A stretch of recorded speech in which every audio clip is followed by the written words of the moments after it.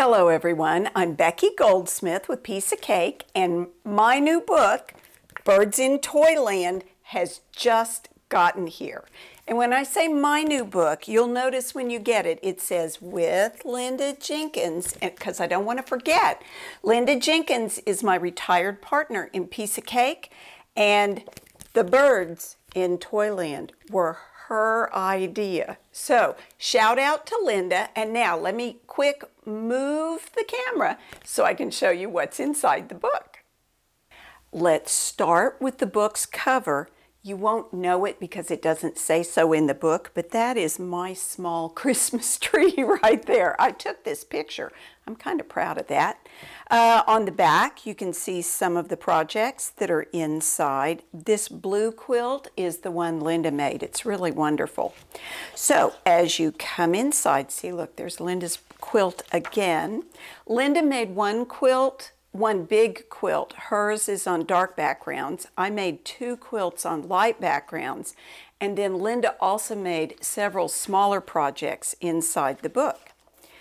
So here you can see it split. Now this is important because inside the instructions, you will find that the cutting instructions and yardage instructions are separated for light background and dark backgrounds, because to be absolutely honest, we couldn't just say, okay, make everything that's light dark or everything that's dark light.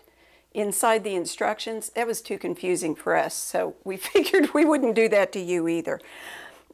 There's all kinds of really good information in here about how to use the patterns, templates, overlays, fabric prep, the importance of using a design wall, the light background instructions, dark background instructions, and then basic hand applique instructions. And this is instructions for hand applique. You are more than welcome to do machine applique if you like. No problem. If you do want to do that, use the technique that suits you best. So there's needle turn instructions, and then more on placement and how to do off the block construction. There's kind of a lot of that. Now what that means is when you've got layered applique shapes and the layer on top ends at the edge of the applique shape, that's one that's better to construct off the block and then applique it down than it is to applique piece number one and then piece number two on top of it, because what are you going to do with that seam allowance at the edge? There's cutaway applique, there's invisible points and outer points and inner points and curves and all kinds of good needle turn instructions. And then there's wool applique instructions. And there is some fusible instruction that goes with the wool, because Linda and I both like to fuse the shapes down with soft fuse. We're really particular about the kind of fusible web we use, but we like to fuse the wool shapes down before sewing so that they don't move around as much. It helps to stabilize the outer edge of the applique. There's more instructions about when wool frays, and then there's embellishments. There is a little bit of embroidery that you will want to do for bird legs and that sorts of things. And I've included those instructions here for the stem stitch and the back stitch and couching, because you may want to do some couching. Now you can add a whole lot more embroidery to your blocks if you want to. I didn't. Linda didn't. Embroidery is not what we do so much of, but you sure can. And then there's about embellishments, because you want to add hard embellishments after the quilt is quilted and bound. There are pictures of the applique blocks, the quilt that I made that's primarily wool applique, the quilt that I made on the light backgrounds that is more needle turn applique with some wool, and then the blocks Linda made on dark, because they're so cute. It's important to have them in. And she did more needle turn than wool, but she did use a little bit of wool as well. So there's all the individual block pictures. So many block pictures, and then the border pictures, and then how to put the quilt together, how to document. There is a gallery of quilts. Some of these were made by Linda, but they were also made by other quilters, and it's really fun to see how different individuals thought about using the blocks and setting them together.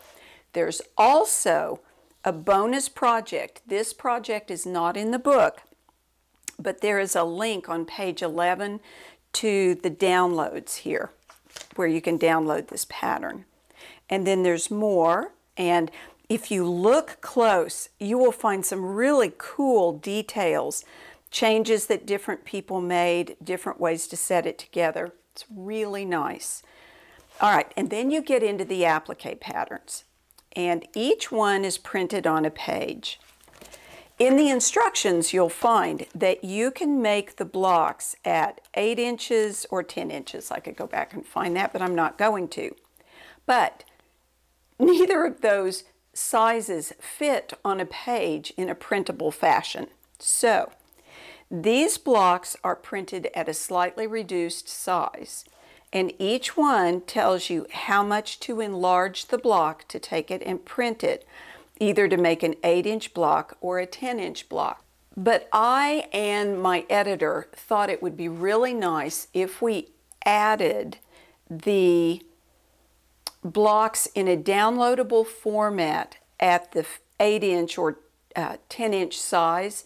So there is also a link in the book that you can find if instead of going to a copy machine to blow these up, you would just as soon download them at the correct size.